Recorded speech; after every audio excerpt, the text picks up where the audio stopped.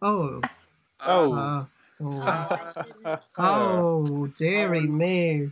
I wish Whoopsie, well, that happened again. Well, welcome back, everybody. Oh, and Evie's got, I'm going to say a mug of gin. I mean, I wouldn't put it past me.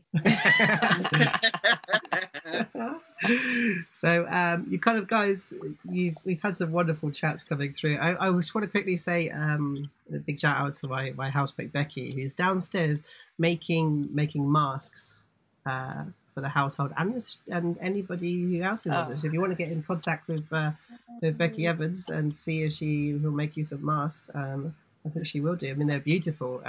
So bless her, and she's thoroughly enjoying it. So thank you, Bevans. We love you. Mwah.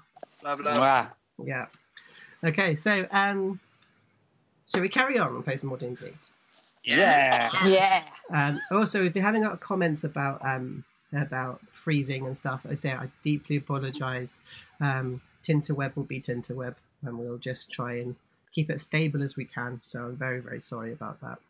But we'll see what happens from now on. Okay. So as we left the adventurers, they had managed to kind of get onto the ledge. Pants intact, just. Poor Baggi having a very kind of dodgy descent. Yeah. Oh my word! But I have to say, genius thinking from Oshi. So thanks, Gabby. That was absolutely spot on. Yeah. Literally saved the bacon there. Really did. Yeah, good. Okay, So smug about it though. Oh, I saved one of the party members. They owe me like 100 gold or something. Yeah, right. Baggy's furious. She's gonna call it. Yeah, she's gonna call it in, man. Yeah, absolutely. Okay, so as Tunk sort of landed and gone, kind of really easy climb. You kind of hear sort of the sounds of something coming over from the other side of you, as you see 3 giant rats appear on the other side of the ravine. So let's roll initiative. We go. Hang on. No. This is great. Oh, what's happened? Oh, cursed dice. Oh, this is excellent. I can't believe I rolled a second bet. I think one of the rats rolled a nat 20. Yeah, it did. Well, that's a lucky rat, That's a lucky rat. Okay, so so literally before you guys could even react, this giant rat runs towards you, pups, and it's going to go in for a bite. Just normal. 12. Does that hit? Now I've got my armor on. I don't believe it does. No. So it goes into the back, and literally you just shove it away with your fist, and it kind of stays to the side. As Tunk kind of looks across as his friend's being sort of be bitten by a rat, and the other 2 rats start to come out from the rubble. So seeing this rat attacking pups, Tunk immediately gets ferociously mad. Rage! He doesn't quite rage. Oh, okay. Because these are just rats, and Tunk thinks he can handle it. And he moves to there. Puts himself into the firing line. Yeah, he does. And saying to this rat closest to nobody hurt doggy, and he two-handed attacks it with his warhammer, which will look. And he swings through and misses completely as he slams into the ground. You've got your rage ticked on, by the way, just so you're aware. Oh, apologies. Anything else you want to do? Yeah, as he misses, he bends down to the rat and goes, "That was a warning." As this giant rat here goes in for a bite on Tunk with advantage. 16, does it hit? 16 hits. And it hits for 6 damage as it jumps onto your arm and grabs onto, not onto your shoulder, onto your back shoulder, and you just feel it dig into your shoulder blade. And Pups, with recently battering away this giant rat in front of you, you now have an opportunity to respond to the rat. Yeah, so Pup is gonna pull 2 swords. Two weapons and go for 2 attacks. Okay, so that'd be one with the right hand and one with the offhand, or have you got 2-handed attacks? I don't believe I have 2-handed attacks. No, Cool. not in proficiencies. No, so it'll be one with proficiency, which misses, and the other one is going to be without proficiency on it, so we'll take off 2 of it. Okay.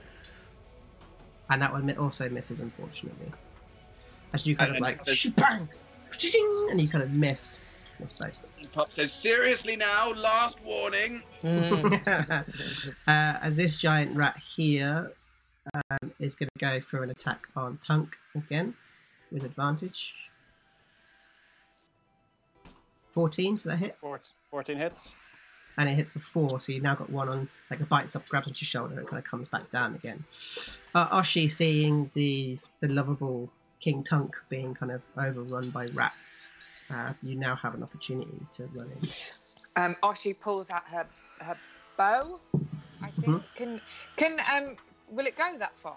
Her short bow? Oh Okay, yeah, cool. absolutely. Oshi pulls out her bow and she fires at the first rat that bit Tunk. Okay, so this one over here. Yeah. Okay, so what I'd probably suggest, if you move down to like here, they give you a better line of sight just to make things nice and clear. Sorry, to there. Yeah, to there. Yes. Great. So, as you've got somebody within 5 feet of you, I think you can do your sneak attack. Okay. Double check that. That is right. Don't worry about it. We'll go with it anyway. If another creature's within 5 feet of it, yeah, absolutely, you're fine. So you go through. Oh, you just did the sneak attack. Okay, Sorry. So that's all right. So what you need to do is, if you tick the sneak attack and then click the short bow, it should come up with. Okay. Okay, so I press the. Okay. 13. Yep. So that the bow, the bolt, no, the arrow. That's the word I was looking for. Kind of whistles through the air and slams into the side of the rat, knocking it straight off the shoulder of Tunk. And what does that look like? It goes straight through his skull, and you see it come out the other side, and he falls to the floor, and like wriggles around a bit, and Oshi says, "No more warnings." Nice, very, very nice. Anything else you'd like to do? I can do something else. Just sort of like if you have any bonus action, any objects, interactions, any extra movement you want to do. No, she's good so far. She doesn't want to. Okay. She doesn't want to peek too early. Okay, and then Baggi. Baggi, so you've got a rat that's just literally just in front of you here, and you've just seen a rat team take it down from the corner of Tunk's shoulder. Yeah. So I think because she's just seen Oshi's amazing shot, she's going to be well out of that line of fire and just go for the one that's closest to Pups. Nice. And I think she's probably actually going to move a little bit to the left. We should go there. Mhm. To swing at the rat. I'd say if you, just a little bit of a hint, if you go to there, you get a flanking, which means you'll get a bit of an advantage. Oh, can you show me that again? Sorry, I didn't. Oh, there. Okay, great. Yeah, because then you'll essentially be flanking, you see what I mean? Perfect. And that'll Yeah, give you great. the advantage. Perfect. So, am I rolling advantage for this? Yeah. Also, just be aware, Gabby, I just noticed that make sure you do roll with advantage on your sneak attack because you might have critted that one as well. Okay. Just for the future. Okay, so thank you. roll She's going advantage. two-handed. Yes. Okay, what does that look like? So she literally, she pulls her axes back like this, and she just cuts it diagonally, and it ends up in like 3 pieces on the floor. Very nice. You hear it splatter on the floor. Yeah, really nice. Very nice. Okay, so let's see if any of these giant rats are alive. No, that is dead. Back round to Tunk, and you've got one left over this side. Is that firmly gripped onto me, or is it? No, it's just bitten up and it's dropped back down again. So, Okay, good. Well, Tunk takes his warhammer, and much like Happy Gilmore, goes for a golf swing on it. Okay. And kind of looking over and nodding to Oshi, he goes, "Yeah, no more warnings." And this is So good. As he's swinging a miss. he goes, "Okay, one more warning."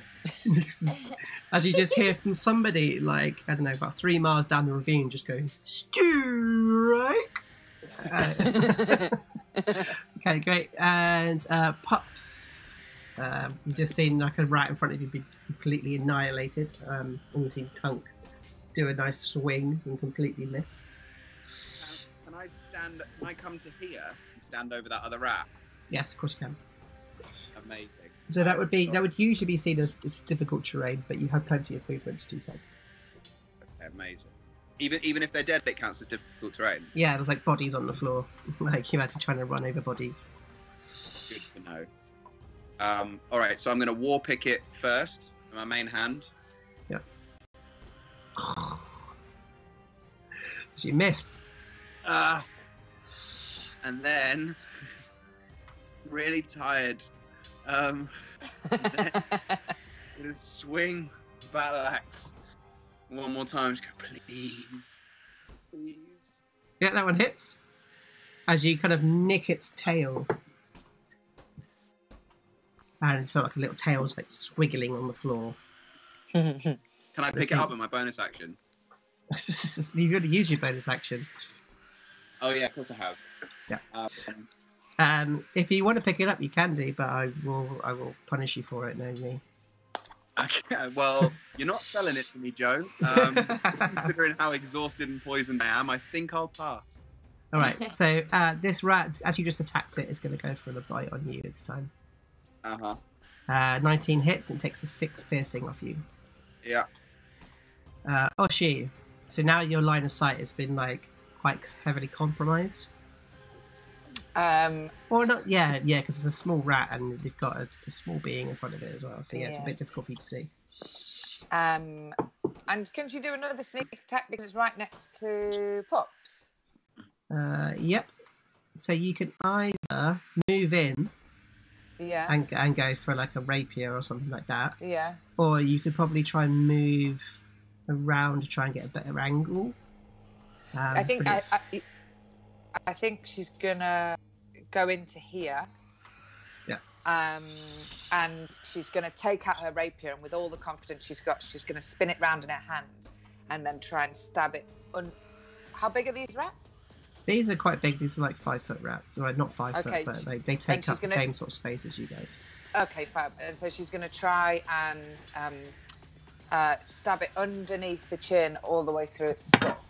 All right, cool. So remember, you're doing this with advantage. Okay.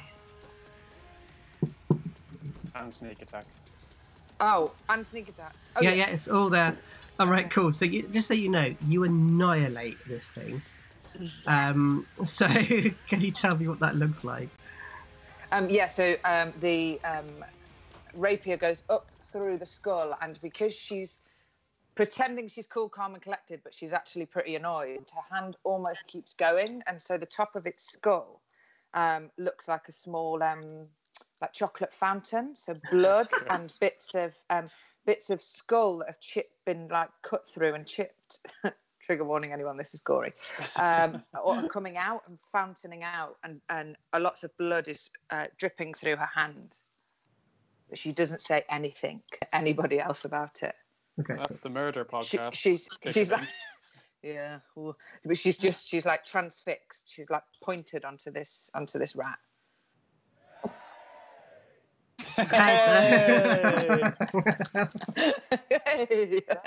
Hooray! It's over, thank God. The gory details are over. Yeah, you completely annihilate these giant rats. I think sort of seeing that Pups is just sick. Moves his lunch on the floor. So good. And you kind of turn and you see the staircase going down to your right hand side. Yeah, Oshi. Mm. And can Oshi use her dark vision to kind of have a look round and see if there's any traps? I think your dark vision's always on, of course. So yeah, you can do a perception check and see if you can see if anything is sort of down there. Okay. Any dangers? Yeah, it seems to be okay. Okay. Yep. Just before we go, you want to throw up? I'm fine, but some of you look a little tired. Maybe we could have a little short rest for a moment. Just I can see some flagging amongst the group. I mean, I can heal everyone first a little, and then we can maybe have just over there looks very comfortable. I was going to ask if everybody's okay. Would anybody like any water? Pups? Yes, that would be wonderful. Maybe after just had a little nap. Okay. So this is good. So this gives us an opportunity to do some what's the word? Like healing and things like this. So at short rests, you're able to roll a number of hit dice equal to kind of your level. So at the moment, you guys got one hit dice you can roll, and you'll see on your character sheets that you'll have like a hit die written on there. It's usually like a D8 or a D10 or a D12 or a D6. So you can roll those, and that will give you some hit points back. Oh yeah. Wait. Is it on normal or yeah, normal? Yeah, when you click it, it will just roll it for you. There you go. Before I have the rest, Joe, I'm going to give myself a little lay on hands because they're going to come back with my short rest. So I'm going to give myself some guaranteed hit points first. Yeah, sure. And then roll my hit dice. Okay.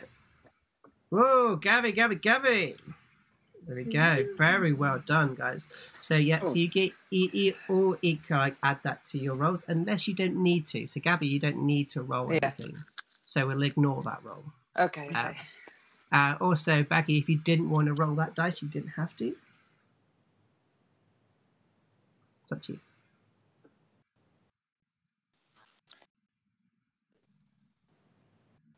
Because what was I was on 11. Obviously, my hit point max. Yeah, so you don't necessarily have to roll that. No. So it's up to you, though. You can take it if you want to. I've taken the one. Okay. Given our track record this week. Yeah, fair enough. So Tunk, that gives you an extra 5, and I think Pups, that brings you back up to your max. Yeah. Cool. Anything else you want to do on your short rest? Do I recover any exhaustion? No. Okay. No. No, you decided to use your lay on hands to help somebody else, which is very valiant of you, I must say. But you could have used that to get rid of your poison, but never mind. I can do that now, right? I what? Have you? Does that happen on a short rest, or does it happen on a long rest? On a short rest. Okay, so you've got it back. I can double check that if you want. Should be on your character sheet. You'll let you know about your lay on hands. Meanwhile, Tunk kind of moves over to Washi and just kind of is laughing through a very loud Tunk whisper, going, "The mouses thought Tunk was food." He giggles at Tunk as she uses some of the water to wash the blood off her hands. Very nice. Let's have a look. And you see, there's evidence of like the stones and stuff. Yeah. I feel like Baggy's sort of gone over and investigated those, had a little look to see if any of them are worth maybe keeping. Could she maybe stick a couple in her pocket? Yeah, A sure. couple of nice Absolutely. round ones. She might want to use them for later. Yeah, absolutely. Take as many as you like. I'm going to take 5.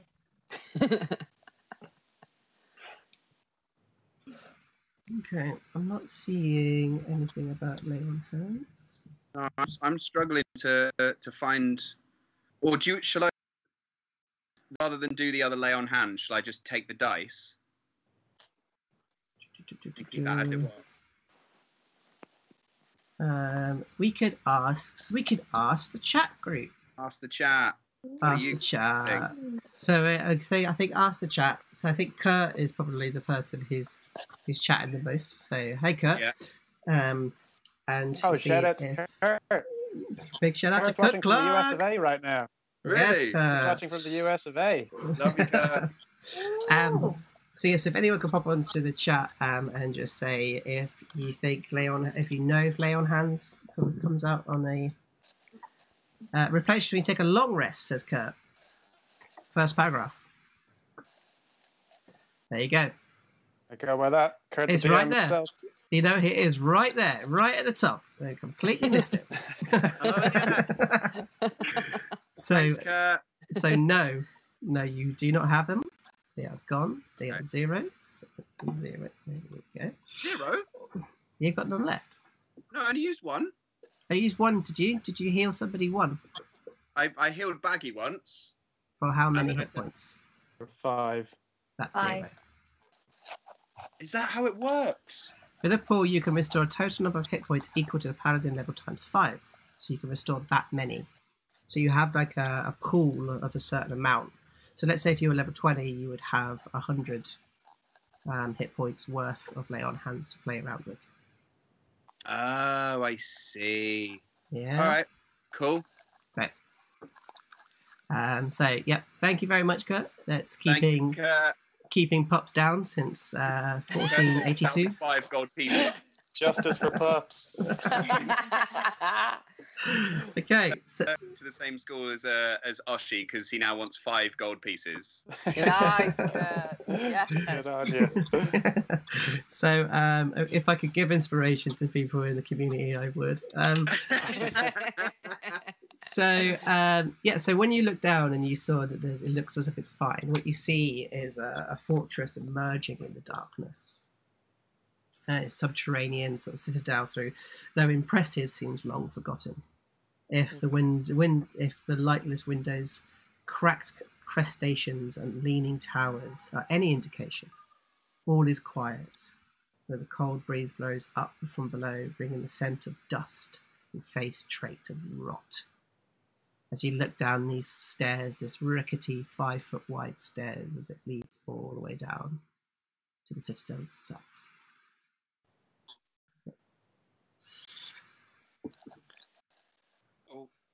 All clear.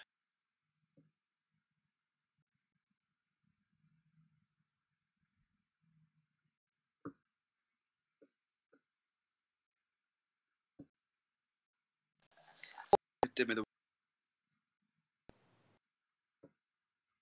Okay. Great. Do you It's guys the make best your you've way ever down?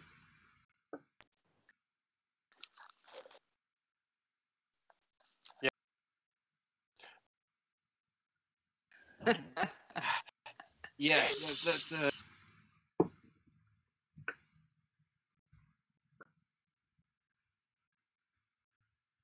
Great. There we go. It's loaded now. Thank Christ. Okay, zoom out a bit. Give you guys a bit of space. Okay, so you come down to the kind of like the beginnings of this crumbled courtyard. And the stairs sort of empties into a small courtyard. Apparently, on top was once a crenellated basement. Oh, there you go, crenellated. The buried citadel has sunk so far into the earth that the battlement is now the level with the surrounding floor. The floor stretches away to the north and south, composed of layers of treacherous crumbled masonry, which reaches to an unknown depth. To the west looms the surviving structure of what must have been the Sunless Citadel itself. The tower stands on the west side of the courtyard.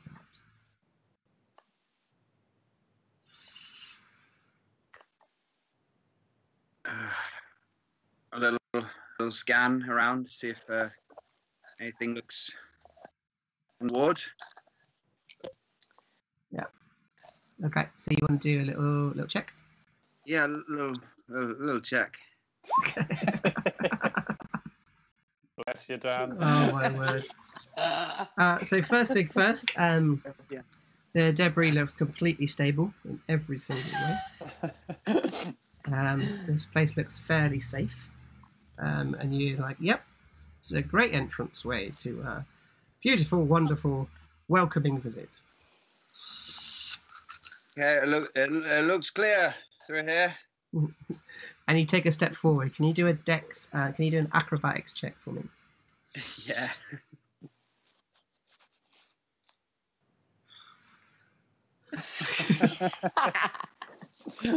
As you kind of walk, and your foot gets stuck in a rock, you're like, oh, as it slips away from you, as you realise the floor is not particularly safe to kind of walk along. I meant out there was safe. In here, definitely not safe. Be careful, everyone. Don't want you falling down something. You'd look very silly. So you guys go to walk across it? Yeah. Oh, go on. Can Oshi do a perception check? Oshisota. I think you've kind of gone with the trusted word so far. Oh, okay. Oh, okay. This is the thing. I've allowed you guys to kind of double up on your rolls up to this point. Oh, okay. Yeah.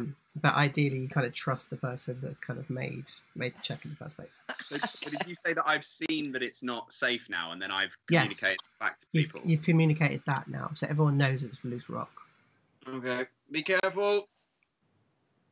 Okay, so everybody who walks forward, can you take an acrobatics check for me? Oh. Oh, Oh my God. The most acrobatic. It's lucky you didn't fail by 5 or more, to be honest. So, literally, all of you get stuck in the rocks, and you're unable to move. So, can we do a strength check, a strength save, to see if you can get yourself out? I'm by the end. Am I able to help anyone who needs help? I think you're too busy trying to get yourself out at the moment, and everyone's stuck, so you can't really help anybody. Oh, okay. But you can do your strength check though. I didn't do acrobatics. I didn't move forwards. I sort of slumped while everyone else went past. Yeah. So let's do the. But you're still stuck. So you want to get out or not? Right. Strength. Great. So Baggi, Pops, Yes! and Tunk, all of you guys get out, and you're able to kind of get yourself free. But unfortunately, Oshi's sort of still stuck inside the rocks. Well, I think Baggi, realising that obviously Oshi is stuck, and knowing that she kind of owes her life now to Oshi, she decides to go over and kind of see what she can do. And she asks her, where is she stuck? Is it your legs? Your arms? And it's Oshisota's front right foot that is stuck, but it takes her a minute to admit defeat and tell Baggi. And she says, it may be okay. I'll try a couple of things first. But she knows she's not really going to. Okay. Yeah. Okay, do you want to retry them? Is it strength again? Strength save, yeah. As you find that you're completely stuck in this thing, actually, and you feel that the rock is starting to slip under your foot and start pushing you towards the ravine. If anybody has...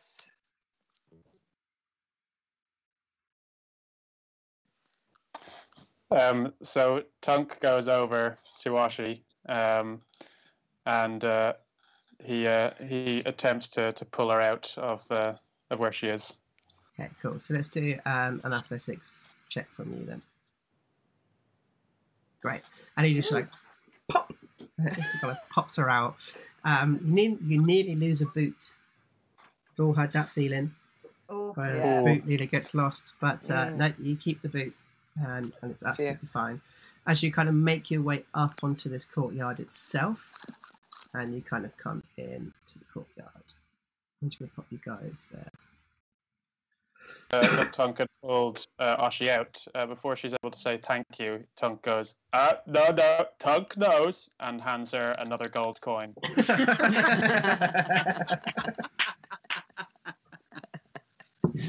And she says, 9 to go, Tunk, thank you.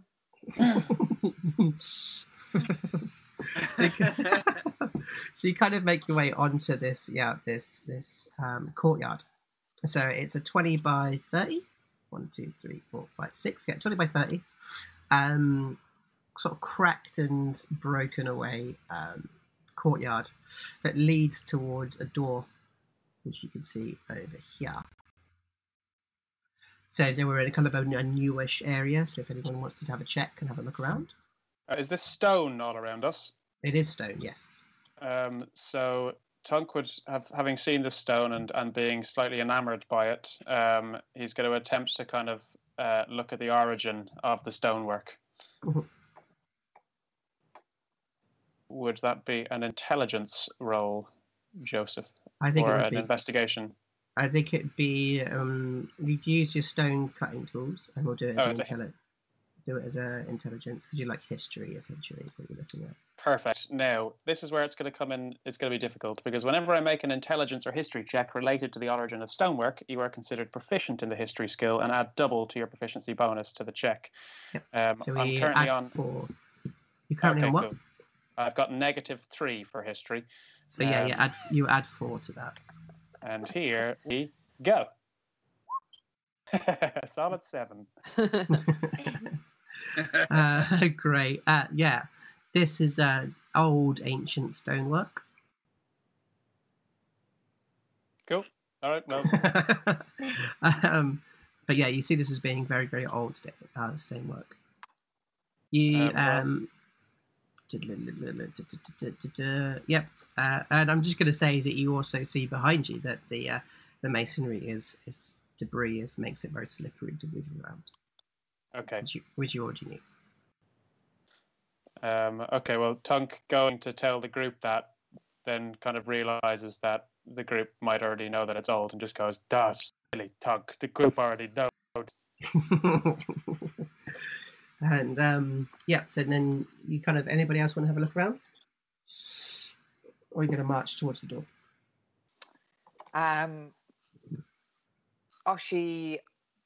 Oshisota looks around the group and says, stand back, I'll have a look, since the rest of you can't seem to see anything.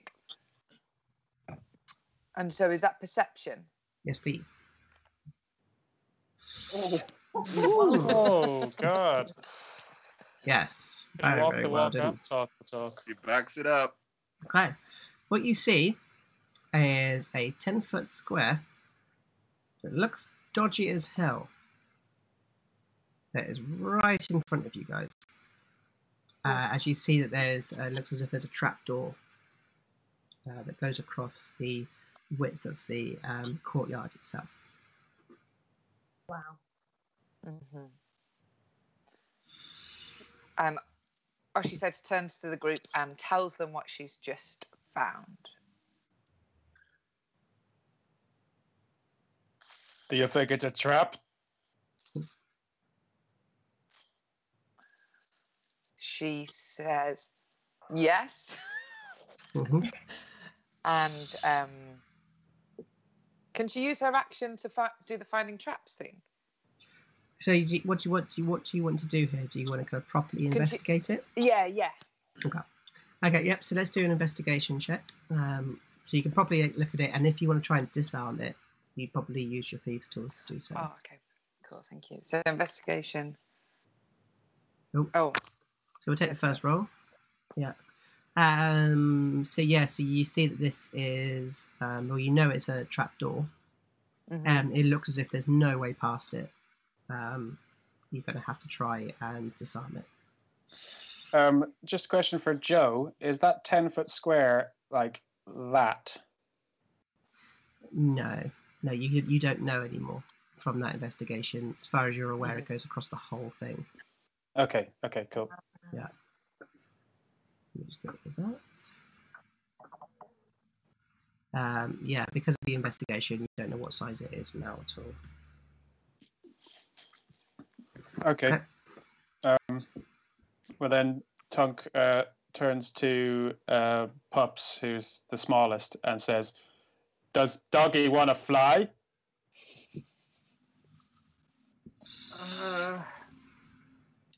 Ordinarily, Tunk, I think that would be a great idea, but maybe we should let Oshi see if she can do a few little bits of jiggery pokery first. But otherwise, absolutely. Any other day, flying, yes. Perhaps, Pups, if my jiggery pokery doesn't work, then you'll fly. Yeah, absolutely. Oh, before that though, I've got these. Baggy reaches into a bag that she's got on her hip, and she pulls out 5 quite substantially sort of heavy pebbles that she got earlier on at the top. And I think she'd like to just sort of test the trapdoor by just sort of chucking them on to see if it opens or anything. Cool. So I think as you throw them, you've been carrying them around, right? Yeah. They're not heavier than the person. No, they're not. No, so you throw them on and it just sort of bounces across.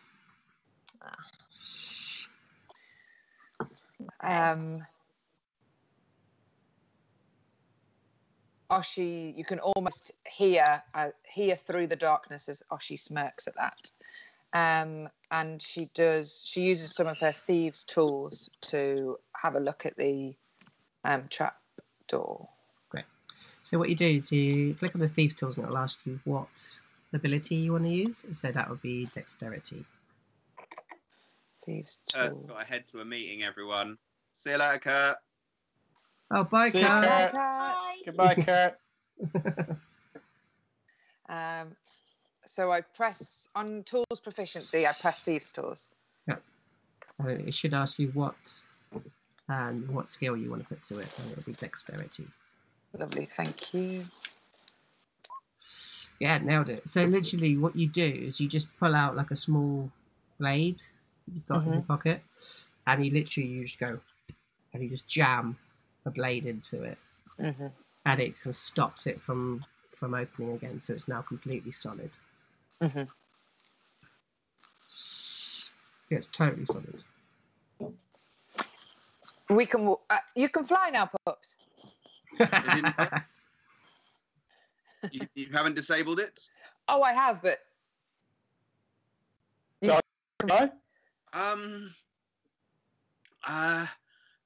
Maybe later, Tunk. Maybe you can help out this friend in a different way a little bit later.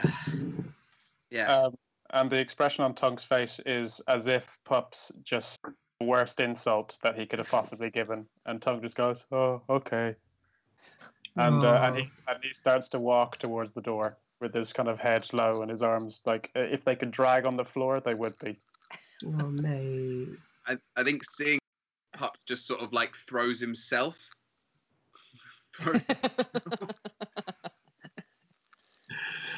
Oh dear. And you go over to the door. Okay, so the door itself is it's a stone door. It looks standard doory. Standard dory. Well, tops. Let me just have a quick look, make sure there isn't anything else on it.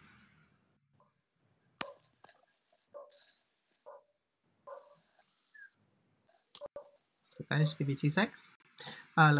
Checking through.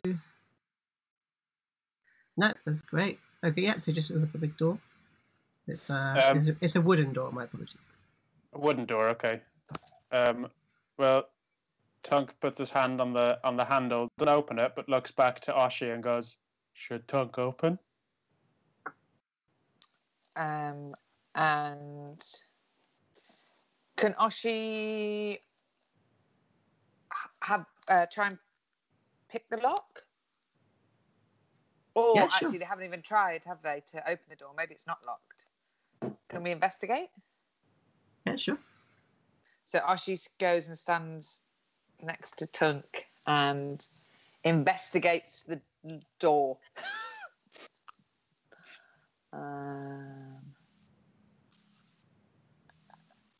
Yeah, and so the door is shut for sure. Nice. You can't see if it's locked or not. Okay. Tunk attempts to open the door, getting a slightly bit impatient. Okay, and the door opens. As you realise that you're opening into that first tower, with like a tower shell. Delighted with the fact that Tunk was able to open the door, he smiles at Oshi and goes, "Tunk did it!" and then walks into the room. And he'll step to here.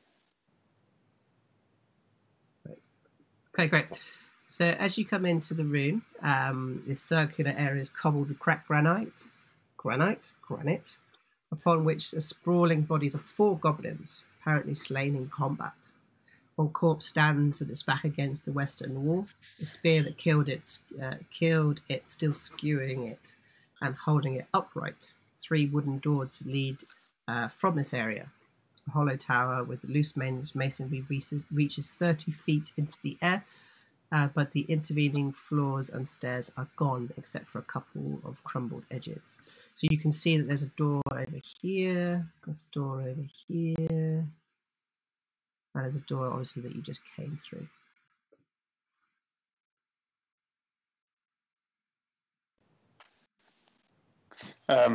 Tunk shouts back to the group and goes, "Doggy, don't come in. There's dead doggies in here." Can you take inspiration, please?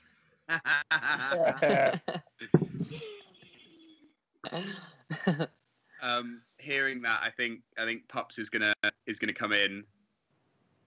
And where are we here? Yeah. This just sort of solemnly starts saying a prayer, and takes out his incense and starts doing a little prayer for rest for the 3 dead doggies. Mm-hmm. Okay, cool. Do you want to do a religion check on that, just to see if they go to the right place? Yes. Mm. Oh no. I've been doing so well so far. Even Mammon. with these Goes rites, to Mammon. even to blood for the blood god, even without that score, these bodies have been completely mutilated. They're just not really bodies anymore. Does anybody? You can kind of see that there's some runes behind one of the bodies. Mainly the one that's been pinned to the wall. Which one is that? So one corpse stands still. Let's say this one. Oh no, hang on. No, this one over here. This one over here. And you see that just behind it there is some runes sort of scraped on the wall with goblin blood. Okay.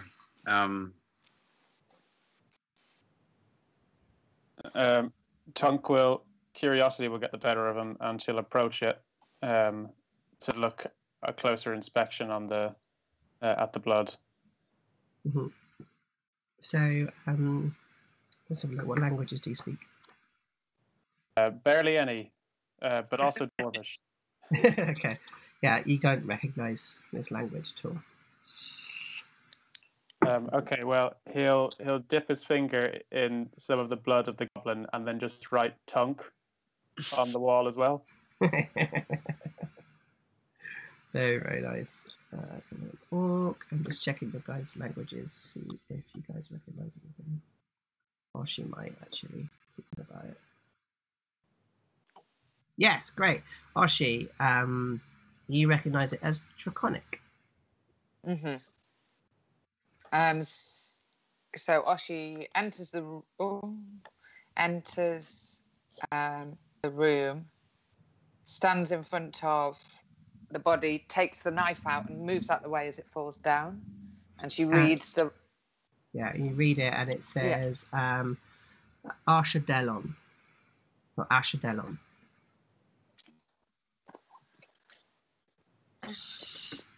Okay. So that's Ashardalon, Ashadelon.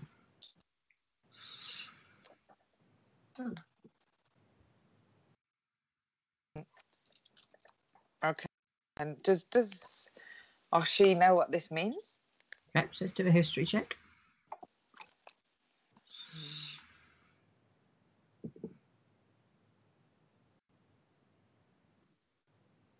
Smashing these rolls today. Yeah. No.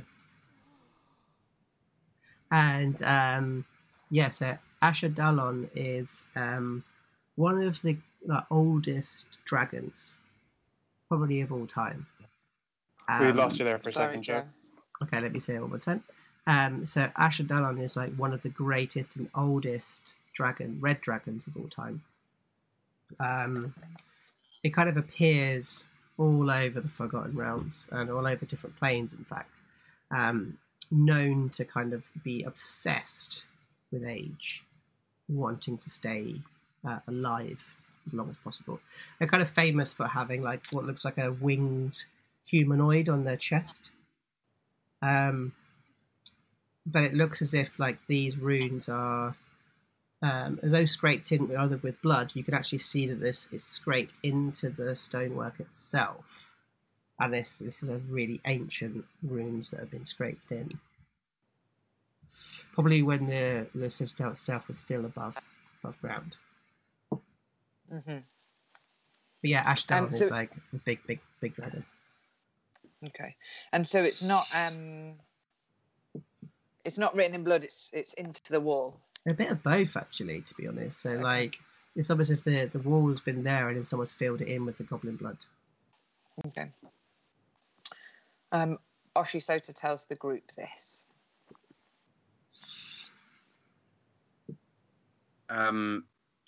Has Pups got any recollection of this from a religion standpoint?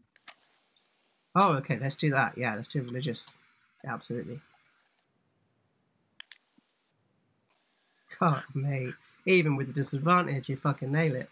Nice one. So literally, it all clicked into place. The holy site of the Red Dragon cult, and you realise that this is that holy site. This is the site of the Red Dragon cult that worshipped Ashardalon, which you think could be its original purpose, as almost like a cathedral. And the understanding is this is what it used to be rather than this is what it is. Yeah. Because you know that the Dragon Cult hasn't really been seen. Not Ashardalon's Dragon Cult hasn't really been seen for a while. I'm just waiting for the D&D nerds to kill me on that line. Yeah. But yeah, you haven't seen it. We haven't seen any sort of activity from them for a long time. Tunk turn to Pups and very meekly say, Tunk is sorry for getting mad at Doggy. Can Tunk please see what the other doggies have? Of course, Tunk. Just be careful, okay? Okay. And Tunk will start to loot the nearest goblin. Yeah, the bodies have been looted already. Is there anything even that you think Tunk would enjoy? The only thing that's there is that spear that was pinning the original goblin, but no, I mean there's bones and body bits and stuff like this, but so. Okay, Tunk will take a bone out of the goblin, throw it across the room and go, "Doggy, fetch!" That's so horrible. I think maybe, Tunk, we should let these doggies sleep. Okay. Doggy sleep, and he pats the head of the dead goblin. Oh my god.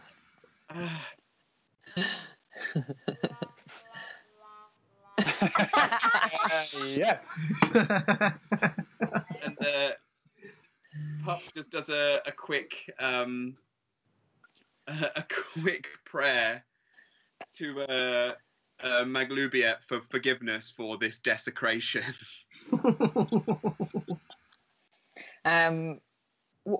Was it a spear he was stabbed in with? The goblin was stabbed against the wall. Yeah, Yeah. I think so. Yeah. Oshi still has this in her hand and she pockets it.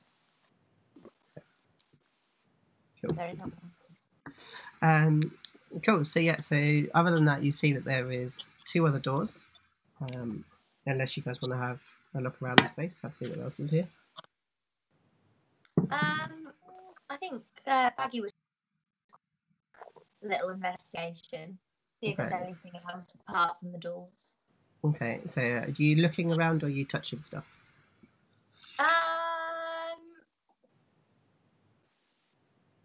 Yeah, I feel like she's probably maybe looking at the floor, like moving stuff out of the way, like rubble and bits, just to see if there's anything, any other markings on the floor, maybe. Okay. Yep. So let's do a perception check. Perception. Yep. Ugh. Okay. Round room. Lots of blood. So she sort of turns to everyone and is like, I think a lot of goblins may have died here. Tunk then confidently approaches the door over here. Yeah. And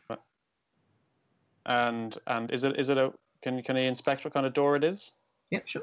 So you see it's a wooden door, very similar to the one you saw at the front. Okay, well then, having gained the confidence of the previous door he opened like a boss, he's gonna try and open that one as well. Yeah.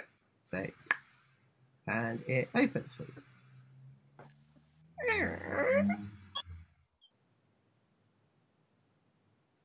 He turns back to the group and kind of gestures to come over.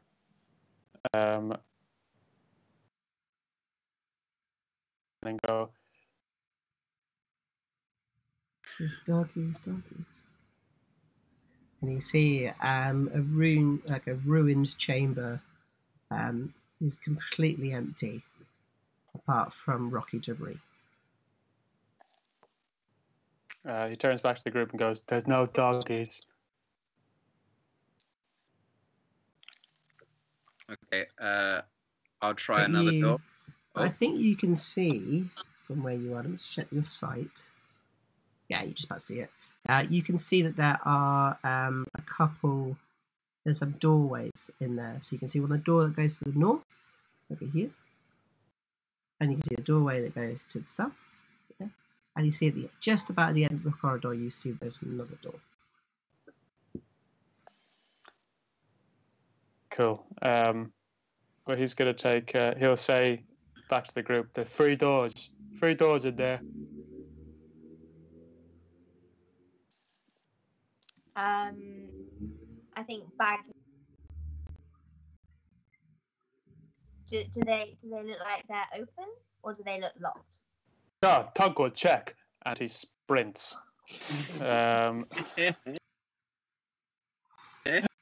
Store, and tries to open it. Great. So you open the door. Delete. Great. Let me just see. Yeah, great. So you see this tiny little room. This sort of stone reliefed carved door ceiling that kind of closes the door. You kind of push the door open, but you notice as you go through it, you see a dragon-like fish swimming in water as you open the door. It doesn't matter. I'm going to ignore that rule. So this 10-foot square chamber is hewn with stone, and it contains an upright keg fashioned with an iron rod. Rusted pipes lead from the keg as it kind of goes across the floor and digs into the ground itself. So in the corner you see this kind of like big keg, big rusted keg here. Cool. And I can see the fish in there, can I? No, it's like a big like metal keg. Okay. Well, then he's going to turn and try and open the one behind him. Okay. So that door, let me just check if it was locked. I didn't do that this time. Yeah, cool. So you open this door, and it is a completely empty room. Nothing but like rock and debris. And he then finally runs over to the western.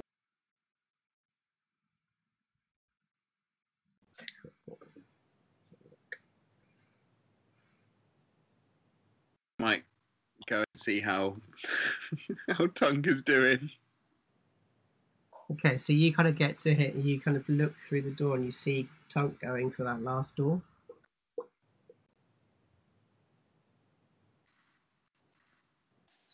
Have you found anything, Tunk?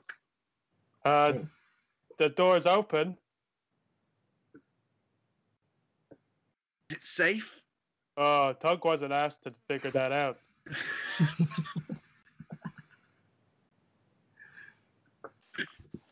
And then he attempts to open the third and final door. Okay. You doing this loudly? Well, he's been told to open doors, so he doesn't think he's doing it silently. Okay. So you open a door, and this leads into like a very big room. You realise it's a very much better lit room. No, it's a completely dark room again, but doesn't match your dark vision. But you see it's a much bigger room than the others that you're about to look into. Okay, well, he doesn't go in. He just then sprints back to Baggi and goes, "Yeah, doors are open." And I think Baggi sort of breathes sigh to see you return, and says, "Okay, cool. Well done, Tunk. Did you see anything in particular? Yeah. What did you see? There's small room. There's bigger room, and there's really big room. A really big room. Yeah, really big. Come on, let me show. Yeah, let's go." So Tunk leads the way. He's back, and he runs to the largest room. Going, "Look, this is the big room." And as he walks in, you just hear.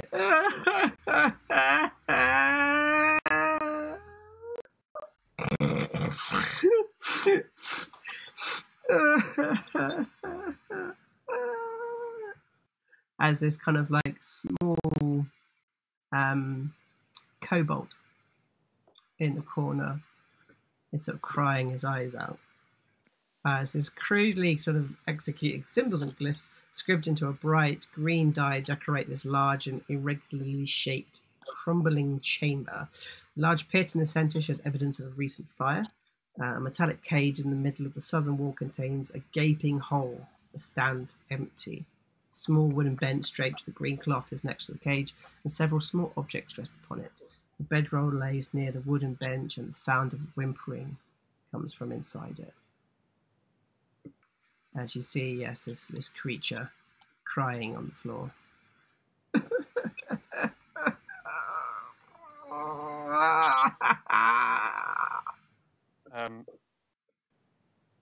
Tunk will go beside it and go, "Why are you crying, little doggy?" And he just goes, oh, they took it. What did they take, doggy? They took the clan's dragon. We lost it. Wretched goblins. Hate them. They stole Calcryx. That's how you say that. Calcryx. Calcryx. Let's go with Calcryx. It's like, they stole Calcryx, our dragon. Oh. And when did this happen? Not a week ago. And he sort of like just whimpers. And you kind of realise there's like bites and scratches all over him. This is obviously from the dragon itself.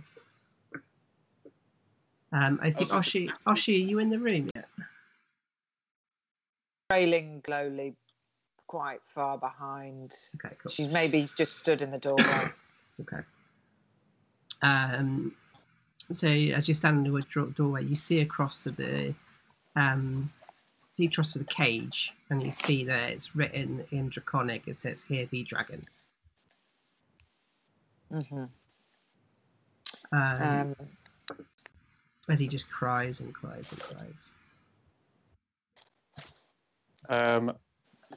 Tunk bends down to the kobold and goes, "My name's Tunk. What's your name?" Meepoo. Oh, that's what Doggy did earlier as well. And he looks over and sees the goblin. He's like, and he sort of like tries to grab anything he can find, and he sort of stick or like blade or something to try and defend himself against the goblin. It's okay. It's okay. I'm your friend. Yeah. Friend. Goblins are not friends of kobolds. But pups can be friends of meepoos.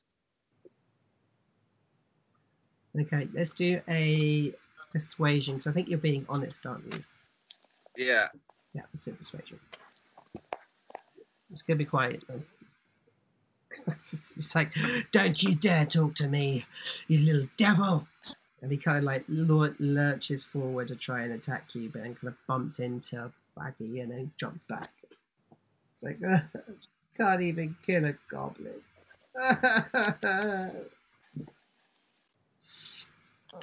I think Baggy kind of sort of kneels close to him and says something like, "It's okay. He's a good goblin. But look, maybe we could help. Do you know how many goblins there were?" People don't know. But your Ystrael will know. And Meeple will take you to Ystrael. She's our leader. If you make nice. I'll get you safe passage, but you promise to be nice. We promise to be nice, don't we, everyone? Yeah. Yeah. Maybe if you promise to rescue the dragon, she'll make nice to you. Answer questions. Yeah. Yes. We could do that. But he should cover his face. And he points over to Pups. Pup sort of is a little hurt by this, but for the sake of the greater good, he pulls up his bear hood. I'm just do cool. He sees that you are hurt by this, and he says, "We have been at war with goblins for a long time over this territory. You should be surprised I even talk to you, little devil." all goblins? Just the tribe to the north. Do I look like I'm from the tribe to the north? Doesn't matter.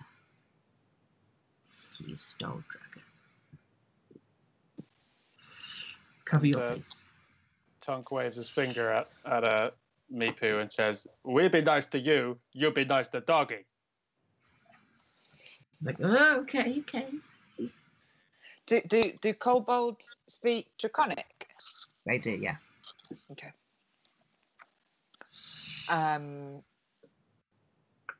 Oshi goes to Mipu and says, lead us to her then, in Draconic. Someone who speaks the mother tongue, he says back in Draconic. Yes, take us. Of course. She's not messing, she's getting annoyed. Yeah, and he sort of bows down to her, like, meekly. Like, of course. And he starts taking you guys through. So we're going to take you, we take you through this way first. I'm just going to grab you guys. Okay.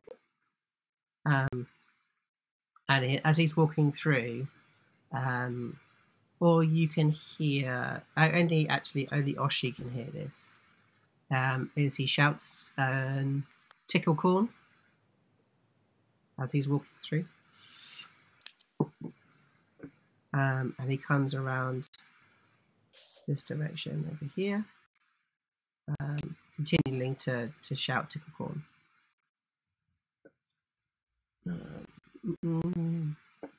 Sorry, I'm just trying to get this so I can move you guys without getting stuck. There we go, let's do that.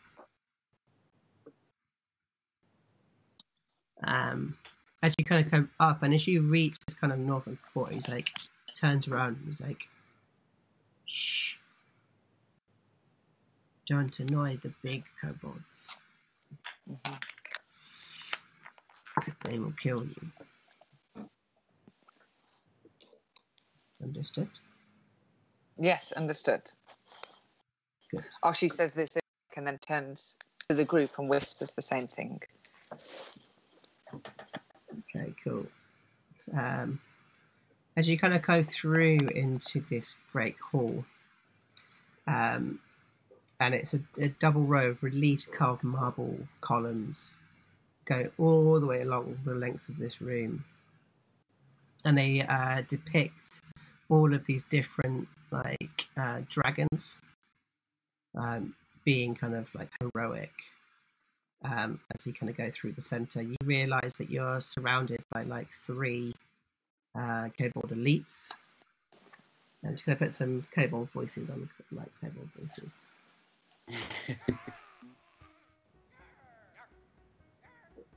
And you kind of like, you walk through and Meeple is like, his head goes low as he walks through and he's like, careful. He's like, tickle corn.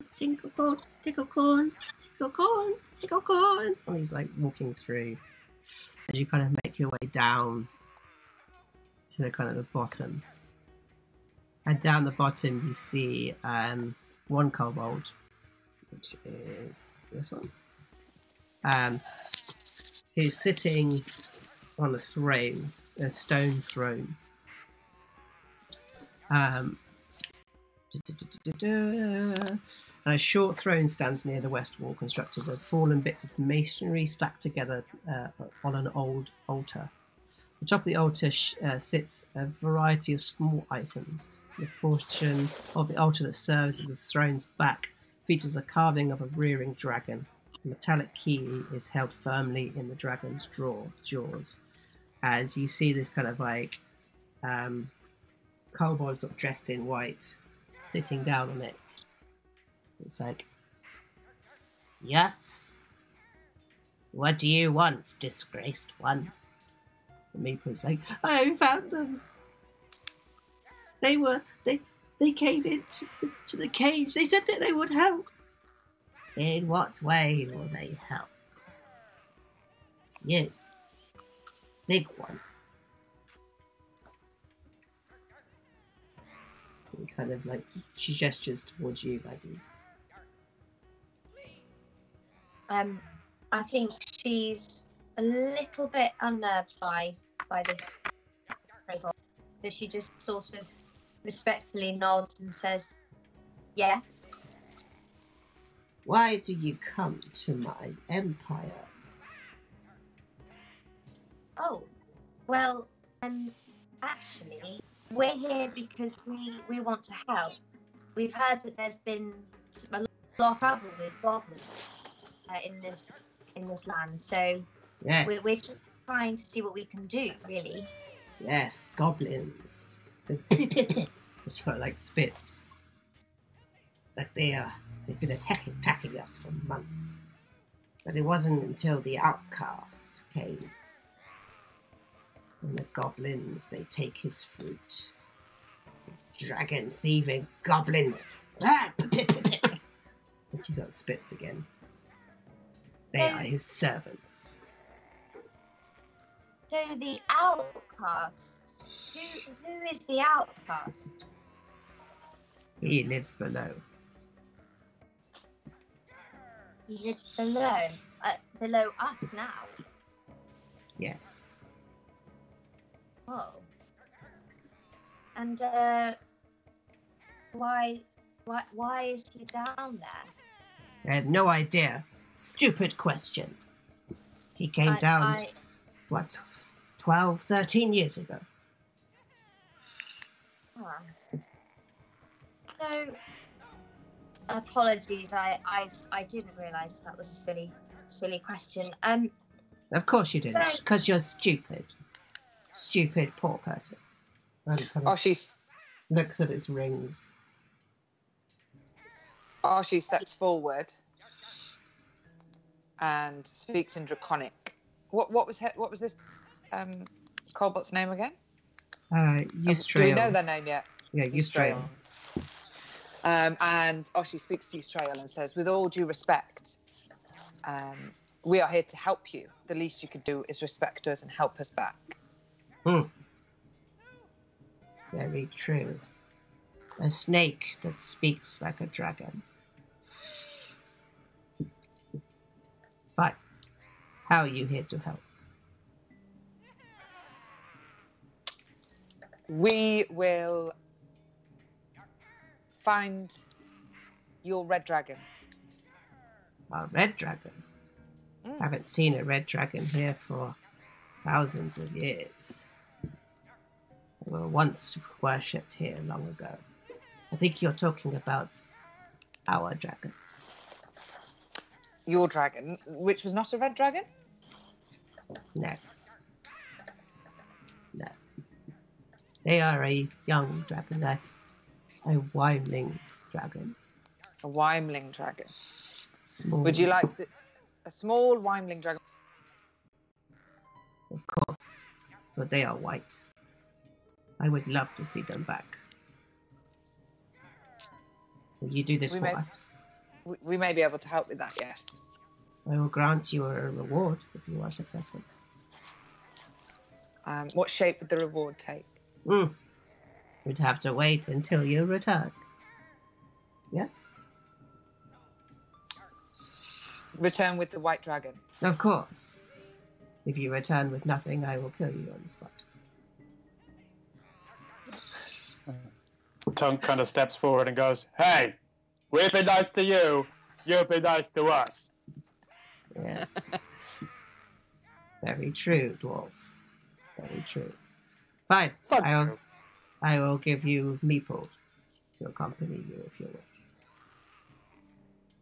wish. Meeple, my friend. Thank you.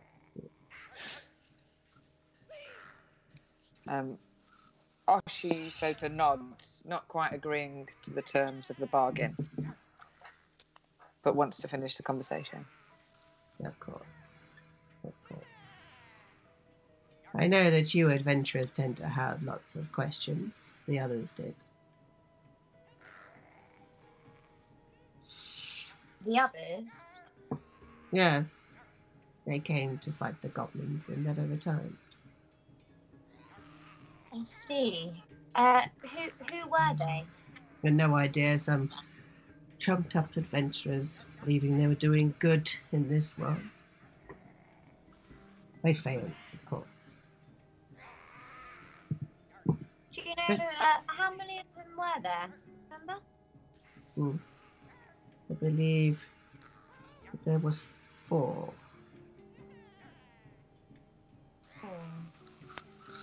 Yes. 1 in shining armor, for sure. Did one of them happen to have a pet frog by any chance? You're talking of the outcast. He lives below. Ah. He grows the fruit, you see. He gives it to the goblins. Oh, he grows the fruit. Ah, you're talking about the apples. Yes. The apples. Yeah. The horrible, horrible white apples. And the beautiful red ones. And the beautiful red ones.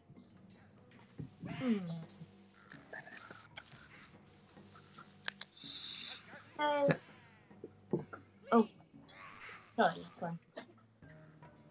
No, carry on. Yes, I think I've heard of this person, but his name's Alec. She's like, keep spitting. And everyone's like,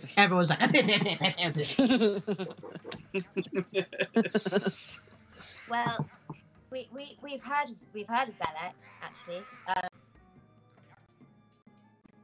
On with the apples, so maybe if you'll allow it, could we possibly go and talk to him, give a piece of armor? Well, maybe if you come back with the dragon, I will give you something that will help your journey.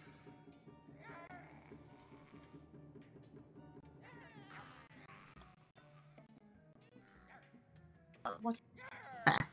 You'll find out when you bring back the dragon, like I said to the snake one.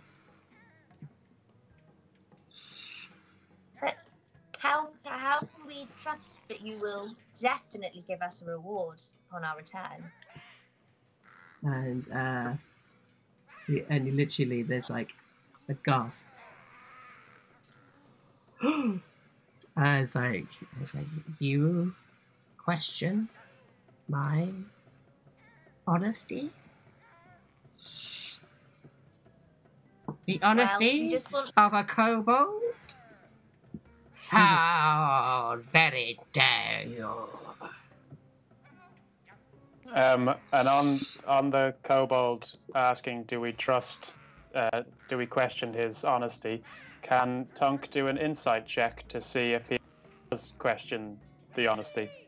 Yeah, sure. So, like, directly as if Tunk's been asked to question himself. Yeah, sure. He goes, does Tunk question the honesty? I don't think you do.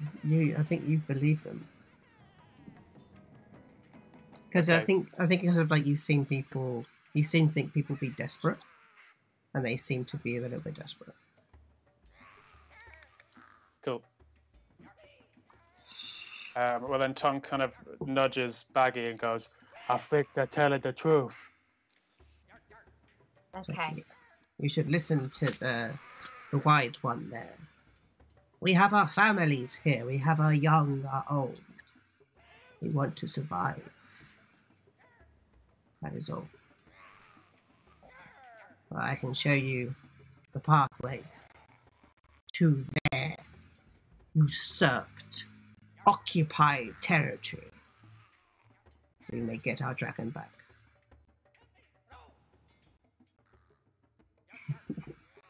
And she's like, I like this one.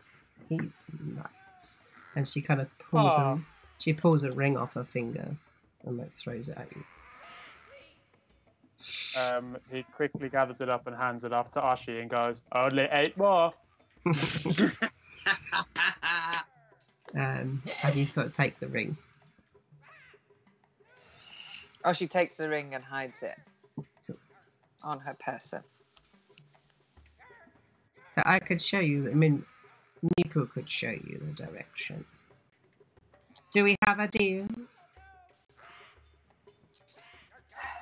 Yes.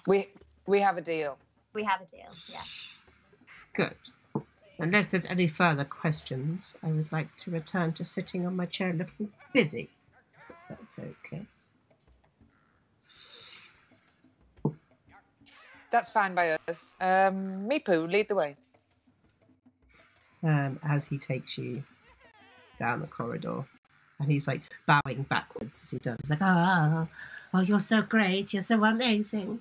You're the best. Oh, no other dragon is like you, like the dragon is supposed to be. Oh, exalted. She's like, oh, yes, shut up.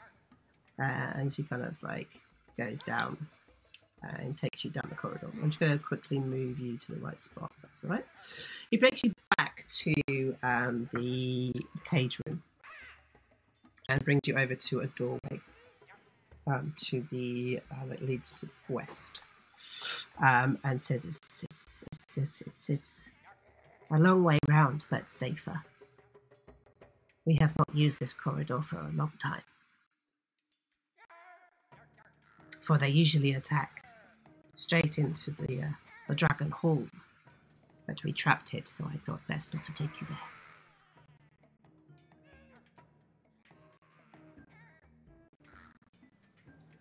And you, what was your name again? Tunk. What was your name again, Meepo? Meepo. Thank you. Thank you, Meepo. You did well. Doggy, was it? Yes, that is correct. I know it must have hurt your goblin psyche to not respond in a place like that. Maybe you haven't met all goblins, people. Oh, and the friendship was the journey itself. You see like this, you see his eyes sort of change. He's like, that is yet to be seen. As he doesn't quite trust you yet. Okay, so I don't think we're going to get to anything else in the next 20 minutes. So I think we should maybe finish there for today. Cool. Yeah. Okay. Oh, there you go. We're back. So thank you for getting through the first part of this first level of this first story on the very second episode of Waterdeep Mallrats Tales from Yawning Portal. Again, thank you for people's patience to staying with us, even through our technical difficulties. And of course, I'm just going to say, stay safe. Don't kill all the goblins you see, and orc the people too. So thank you very much, guys. And we'll see you next week. Next Monday, 4 to 7, on all these channels that you've been watching this time out.